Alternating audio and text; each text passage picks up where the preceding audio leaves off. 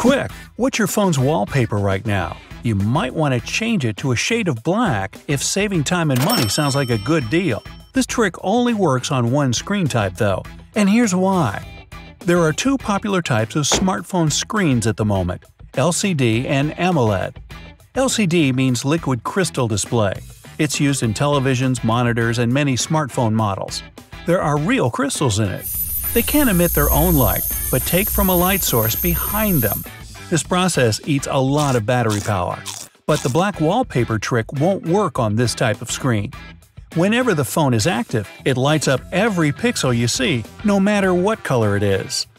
AMOLED is mostly used in newer smartphones. It has an active matrix and is made of organic material. It generates its own light and doesn't need backlighting. That's why it can turn off pixels and show a true black. It can save you a good amount of battery if you go for a pitch black wallpaper for your lock and home screens. LCD screens are still doing the job, but OLED technology is more progressive. It shows a wider range of colors. There are more shades of green and blue, for example, and white looks naturally white and not bluish. That's why pictures look more vibrant. It can also be made curved, and foldable displays are possible because the screens can be really thin. But if you don't have an OLED screen and you want to save your battery, there are some battery-saving tips that will work for most phones. Go lite. Most social media and communication apps have lite, mini, or progressive web versions these days. They were originally designed for developing markets and phones that don't have very powerful processors. But many are available worldwide and work on most phones. They have all the basic features but require less space, run quicker, and eat less battery. Know your enemy. Consult battery usage and tap to find out which apps are having a feast on your battery. It will show your activity in different apps in proportion for the last 24 hours or 10 days. If you don't use an app that much, but it's on the top of the list, there might be a bug to blame. Try force closing and reinstalling it. If you're on Team OLED, opt for the dark mode. Most apps like social media and electronic readers now have it.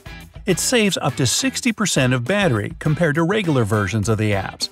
Plus, it's stylish and doesn't strain your eyes as much when you're using your phone in the dark. Adjust your built-in GPS. If you have an Android, switch to Device-Only Location Mode and disable Wi-Fi and Bluetooth scanning in location settings.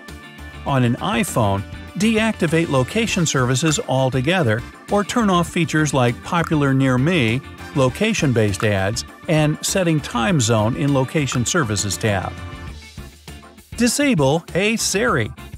Unless you really need your little helper to be activated by voice.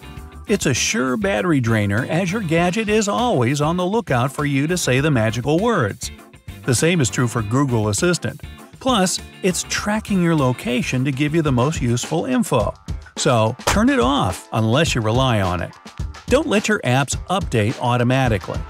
Background App Refresh kindly takes care of keeping your apps up to date. It even studies your habits and does it before you normally activate the app. This is consuming a lot of battery. Disable it and update your favorite apps manually when you have enough battery to do so. Make sure all the features you don't need are off. Disable your hotspot unless you're sharing cellular data. Wi-Fi doesn't have to be on 24/7 either. Otherwise, your phone will be on constant open hotspot search. And keep your Bluetooth off whenever you aren't using a wireless headset. Reduce motion. Some phones have something called background motion. As you move, the gadget, app icons, and background seem to move in different dimensions.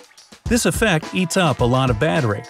Live and dynamic wallpapers do the same, so stick to something static. Do you really need vibration? Even when you're on silent mode and vibration is on, the energy usage is wild. In fact, turn down all the sounds your phone is producing for the love of its battery. If you have an Android, try one of the lock screen apps. You can customize it to show the most important things without constantly unlocking your phone. Notifications from the apps you choose, upcoming events, weather, music player, taking and sending selfies, Lock screen apps can do it all. You can even set its working hours to save even more battery. Manually turn off some pixels. You can install an app to do it on an OLED-based phone. Since it has so many pixels, you will hardly notice the difference. Possibly the screen may get a little darker. Depending on how much battery you want to save, you can choose how many pixels you want to disable. Deactivate data push. When it's on, your phone automatically downloads new emails from the server. It keeps you updated, but it's another massive battery drainer. An alternative option is to change how often your phone fetches new emails. Going down from every 15 minutes to every hour can make a huge difference. Clear your cache. Or send your excess cache to me. Just kidding. Check if you have any unused or temporary files you don't need anymore and delete them. If you don't do this every once in a while, the phone can be overloaded and heat up more often and go hard on your battery.